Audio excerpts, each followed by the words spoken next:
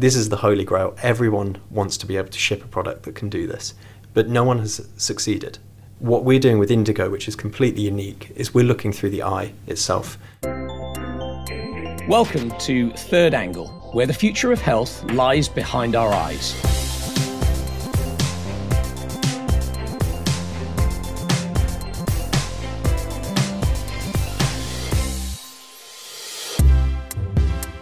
I'm Paul Hames from industrial software company PTC, and in this podcast we share the moments where digital transforms physical, and we meet the brilliant minds behind some of the most innovative products from around the world, each powered by PTC technology.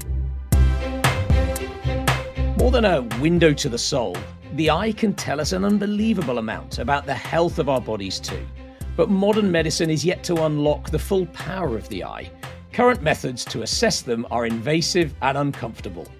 So we often rely on other ways to monitor and screen for chronic health conditions. But for Occuity, that's not enough. The opportunity of the eye is too great to miss out on. After spending many hours in his garage, co-founder of Occuity and serial inventor Robin Taylor formed the beginnings of a solution to this problem. Now he and the team have landed on something game-changing. Handheld devices that don't need to touch the body at all, that make assessing the eye easier and safer, opening up endless healthcare possibilities. Our producer, Neil Canwell, went to Occuity's headquarters in Reading in the UK to meet Head of Marketing, Richard Kadri-Langford, and Design Engineer, Jamie Serjeant. At Occuity, we're passionate about putting medicine into the hands of people. We create handheld devices that are super easy to use, and by doing that we hope that we can get medical devices out the way. We can just focus on people's health. Today is a really good day for you to come. We're doing our clinical trial for the PM1 Pachymeter. What we have is scores of volunteers coming through. They're having their eyes measured using a bunch of different techniques. So we've got big desktop biometers. We've also got ultrasound pachymeters, so they make contact with the eye. And then we also have our device, which is non-contacting, handheld and completely pain-free. What we're hoping to achieve with this clinical trial is proving that our device is as accurate and precise as the competition. What this will do is give people confidence that we're able to take exactly the same measurement with the same quality, but without all of the downsides of the existing competitors. At Occuity, we're using the eye as a window on the health of the body. So we're developing solutions to some of humanity's greatest healthcare challenges, things such as diabetes, Alzheimer's, but even things such as myopia. As you can see here on our engineering desks, these are prototypes of PM1 Pachymeter, our first ever product. This is what's being clinical trialed today. So we measure the corneal central thickness. It's an L-shaped device, very simple. Pick it up out of the cradle and you can see you've got this handheld part, a piece at the front that points towards the patient. All I do is hold it up a few centimetres away from the patient looks down the barrel, and within a few seconds I get a measurement. It looks like it's an object from the future. It's super glossy, really sleek. The first impressions you pick it up, this is a device that feels good to use. You can see we've got this lovely bezel on the front as well, so it kind of references camera vernacular. We hope it will be a bit like owning a lovely DSLR and people really become fond of it. You can see it sits in a charging cradle. It wirelessly charges overnight, so you never have to worry about whether it's powered. Leave it on your desk, pick it up when you need it.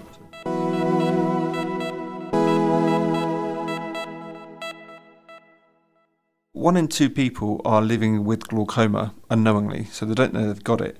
Effectively, glaucoma is a common eye condition that involves a build-up of fluid in the front of the eye, and it puts pressure on the optic nerve and can lead to long-term sight damage. So it's very important that we can identify these people. The PM1 Pachymeter is a device that actually measures the corneal thickness of the eye, and it's an important measurement when you're trying to diagnose glaucoma. Let's come out of the office now and move over into the lab. You can see we've got loads of exciting machines out. So we've got microscopes, we've got compressors, biometers, soldering station. We've got our prototype glucose meter over there. This is our project to measure blood glucose non-invasively through the eye. You can see at the moment there's loads of wires hanging out. It's very much a research project, but we're really excited about the promise of this machine. Indigo is our concept for a handheld, portable, non-invasive blood glucose monitor. What it does is it gives people independence. They don't have to draw blood anymore. They can take this device with them wherever they go, whether they're sat in a restaurant, whether they're on the train, anywhere that they need to take a blood glucose measurement. They simply hold it up to their eye. It shines a low-powered beam of light, and the signal that we get back, we can infer what that blood glucose level is. One of the personal motivations that led me to Occuity is the fact that my dad is diabetic. I have grown up seeing him finger prick and draw blood 5 times a day minimum. I've seen his insulin dependency progress. Through all of this, what I've seen is that the instruments that we used to have in our house were barbaric. He used to draw so much blood that the ends of his fingers would become numb, and his sensitivity is vastly weakened. This isn't unique to him, by the way. If you ask any diabetic, they will all report the same thing. They hate having to draw blood through their fingers to measure their blood glucose multiple times a day. If we can come up with the device that we think we can, which can measure blood glucose non-invasively through the eye, a completely unique device, nothing like it exists in the world, that would be completely game-changing for people like my dad. We're not the first company that wants to try and make a non-invasive blood glucose monitor. This is the holy grail. Everyone wants to be able to ship a product that can do this, but no one has succeeded. Why haven't people succeeded? Well, one of the big reasons is that everyone's trying to look through the skin. The problem with skin is it's a very diffuse and difficult medium to see through. What we're doing with Indigo, which is completely unique, is we're looking through the eye itself. By looking through the eye, which is optically clear, we can detect very, very tiny changes in the properties of the eye. And using that, we can work out what someone's blood glucose is. So yeah, this is the more exciting end of the office now. This used to be, when we first moved in, a lovely big open plan kitchen space, but now the engineers have got their hands on this as well, and they've really transformed it into a working engineering lab. So we've got Michael over here. He's working on one of our next projects, which is called the AX1. The AX1 is an axiometer, so that will measure the actual length of the eye, which is the length of the eyeball from the front to the back. And that's a product we're aiming for the myopia management market, and it's one that we're really, really excited about. It's got so much potential because myopia is such a huge problem. By 2050, they think that 50% of the world's population will suffer from myopia being short-sightedness. Being short-sighted isn't necessarily a problem in its own right. What is a problem is the growth of the eyeball. So the eyeball in children grows naturally, but in lots of children it doesn't stop growing effectively, as it should do, and therefore they end up with a long eyeball, a long actual length. And this device will measure that actual length to help give treatment that can slow down that progression of myopia. And if we go over and have a look at it in a bit more detail, you'll see that this is an early working prototype that we're working on now to take to a upcoming trade show. We were told just a few months ago that a handheld axial length device wasn't really something that we would be able to do, and we were told that by external third-party people. Our CTO effectively locked himself in his garage and produced the early prototypes for the AX1 device you see in front of you now within just a few months, and that's because the nature of our technology. So our technology provides a platform on which we're going to develop a whole series of further devices, and that enabled him to really prototype and get a handheld version ready for us to start kind of progressing and testing very quickly indeed. And of course then, as soon as he did that, the rest of the team kind of jumped on board as well. Nothing like this exists on the market today. To have a handheld axial length meter which makes no contact with the eye and takes a reading super quickly is completely game-changing. So over here is our wall of plastic. We've got 8 prototypes. There was so much learning over the last few years. Over here on the left, you can see this hairdryer looking thing. This was our first ever handheld pachymeter. You can see it's got a big cord coming out of it. Very quickly we moved on to turning this pachymeter into a fully handheld, non-contact, non-tethered prototype.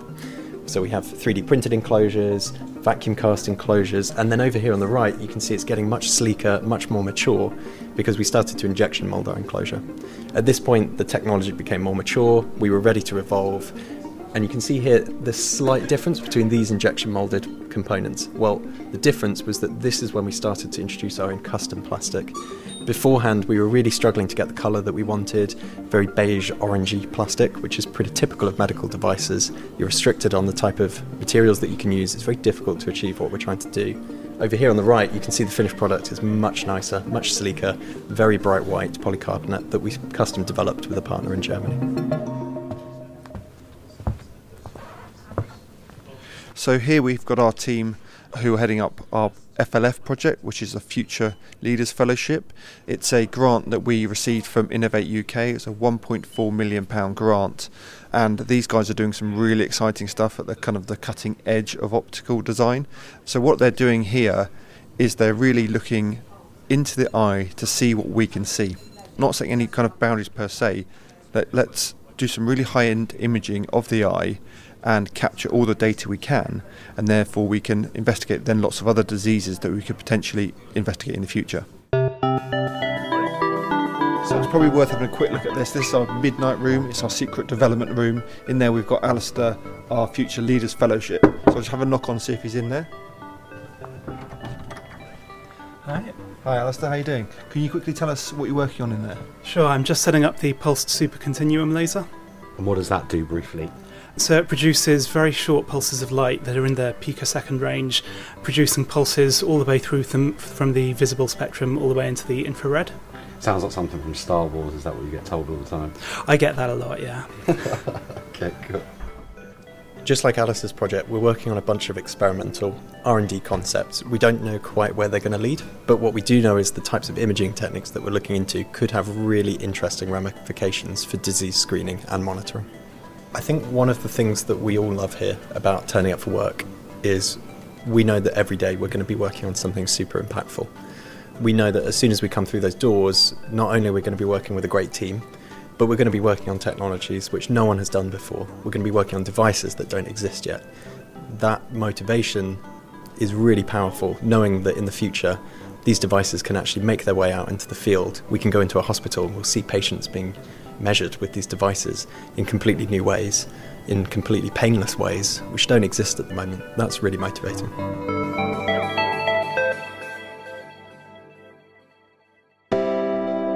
One of the things that we're already doing is we're applying machine learning techniques to the data that we get back from the eye. Through this data we can spot patterns, and we can then start to apply our technology to whole new categories of devices. One of the innovations that we're looking into at the moment is using the back of the eye, the blood flow, as a proxy for brain blood flow. That could potentially tell us all sorts of information about the state of a patient. In the future, we hope that our technology will be able to measure many more things about patients. We are already having discussions about whether we can look at Alzheimer's, but also sepsis and potentially even cholesterol levels as well. I think the future of medicine is already going in the direction of being patient-led. I think what we're seeing more and more is that it's not good enough for medical devices just to be made in isolation. It's not good enough for them to just be made for clinicians. The patient experience is really important. We get better patient outcomes with devices that are designed with patients in mind.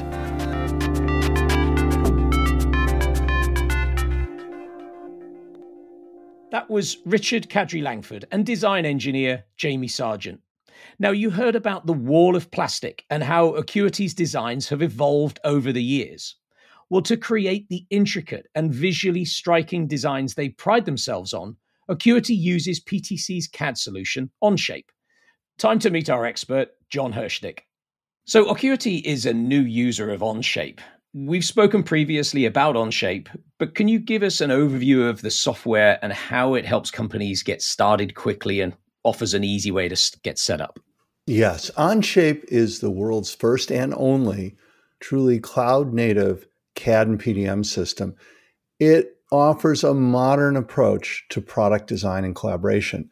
Onshape allows engineers, designers, manufacturers, supply chain to create, edit, share, and manage, release 3D models, drawings, and simulation results, renderings in real time from any device and location without the need for any special hardware, software installations, worries about versions, etc. So it's really more powerful than traditional systems and eliminates all the hassles of traditional systems. One of the main reasons why Onshape is so easy to set up is we're entirely cloud native. That means there's no software to install, maintain, or upgrade. None at all. All you need is a web browser and an internet connection on any kind of computer, or you really don't even need a computer at all. You can use a mobile phone, tablet, iPhone, iPad, Android, you start using Onshape right away. This approach eliminates the need for wasted extra IT resources. It eliminates hardware investments and worries. Software installations, these can be time-consuming and costly. And in today's world, those things are an obstacle to changing who's on your team quickly, your supply chain, your employees, your contractors, whatever. You need to be able to move fast there, and Onshape enables that. So, John, innovation is key to Occuity. They value being at the forefront of technology and achieving greater position to lead a revolution in their particular market in their field. So how's Onshape helped them focus more on product development and then less on that back office function? Can you give us some examples there? Yeah, there's so many ways Onshape helps them spend more time on design and innovation. First, we have extremely fast and live version control and collaboration, design review. All that happens almost instantly in Onshape. So it lets companies work faster and be more agile. And that means that they work in real time. So they're collaborating in real time. That's another key aspect, is that everyone on the team, no matter where they are on Earth, no matter what device they're on, in real time, they see their other team members working on the same design simultaneously. This feature eliminates the need for time-wasting file transfers, for old-fashioned complex version control like locking and checkout and manual updates. Forget about all that. All the changes in a design updated instantly across all team members, no matter what device they're on. That's Onshape. This live version control means that every edit you make, you can go back to. So it's easy to track changes. It's so easy to go back to previous versions and collaborate on different versions that people design more fearlessly. You know, teams that want to move fast, they try ideas, they'll just make that change. They're not worried about overwriting a version or having to go through some complicated locking and checkout. One of my colleagues on the team, he says they design fearlessly. Another key aspect of Onshape is instant collaboration queues and commenting. So our reviewing system allows people to add comments, to see who's in the document, and then add comments. And those comments and suggestions and markups are right in the context of the design at that moment. This feature means everyone is collaborating, communicating very effectively. And finally, another point I wanted to bring up is Onshape's cloud-native platform. We let team members make design changes very fast, whether it's in a part model, an assembly model, but also rendering, simulation. Soon, Onshape will have CAM as well. All of those things use the PDM and collaboration features too. So it's not just about creating the shape, it's about testing, refining, rendering, manufacturing. And we have a third-party partner network, which can also put data in that can be managed, collaborated.